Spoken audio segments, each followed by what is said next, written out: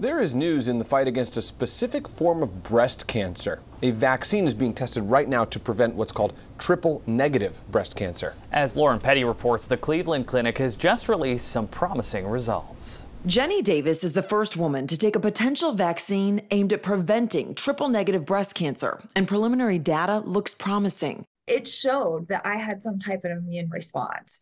So I consider it a success for all of us. Davis has already beat breast cancer once. She's being treated at the Cleveland Clinic, where phase 1 of this clinical trial is underway. I didn't hesitate because with triple negative, I can't take tamoxifen. I can't take, there's nothing that kind of puts your mind at ease that it won't recur. The vaccine targets a specific protein created after a woman gives birth. There's a lactation protein.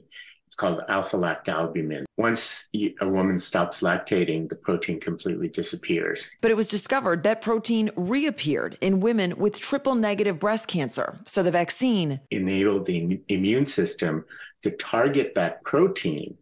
Then when those cancer cells arise, that the immune system would destroy those cells. Jenny and 14 other women have received the vaccine so far. Data released last week showed all had an immune response to varying degrees. We don't know how strong an immune response is necessary to prevent cancer. But no matter what, the vaccine now has taught our body to identify those cells and, destroy them before they become a tumor. A mom of 3, Jenny was eligible because she's beyond her breastfeeding years. We would immunize women after the age of 40 or at whatever age they've decided to no longer have children. Starting next year, phase 2 of the clinical trial could include Chicago. We anticipate that there will be several sites at most of the major cities, and Chicago is certainly on the list. Can you imagine if there's no more triple negative breast cancer?